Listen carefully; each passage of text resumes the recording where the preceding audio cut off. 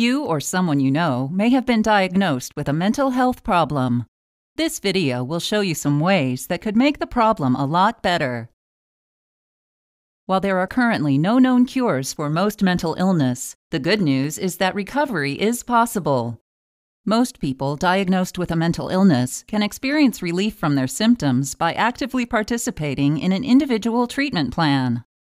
Common treatment options include psychotherapy, also known as talk therapy or counseling, and medication. Medications for mental illnesses are thought to work on your brain cells, called neurons. In doing so, they increase brain activity in certain areas or decrease activity in others. This can help reduce your symptoms. For example, some medications work to make more naturally occurring chemical messengers available. These chemicals pass signals between your brain cells. It is important for brain cells to have enough of these chemicals in the space between them to pass the signals.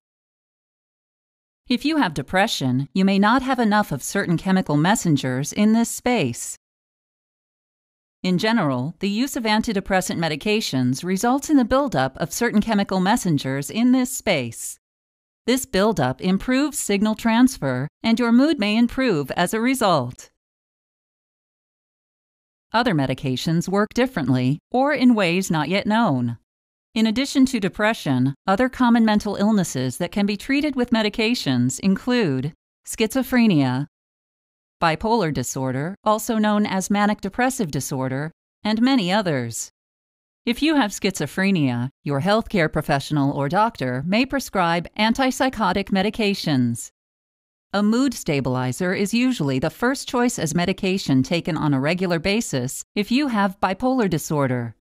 Other medications prescribed for bipolar disorder include antipsychotics, antidepressants, or drugs known as atypical antipsychotics. Mental illnesses are common. You may have a mental illness not discussed in this video, or you may have been prescribed other types of medication. Talk to your healthcare professional or doctor if you have questions about your medication or have any side effects. It is important to take your medications as directed by your healthcare professional or doctor.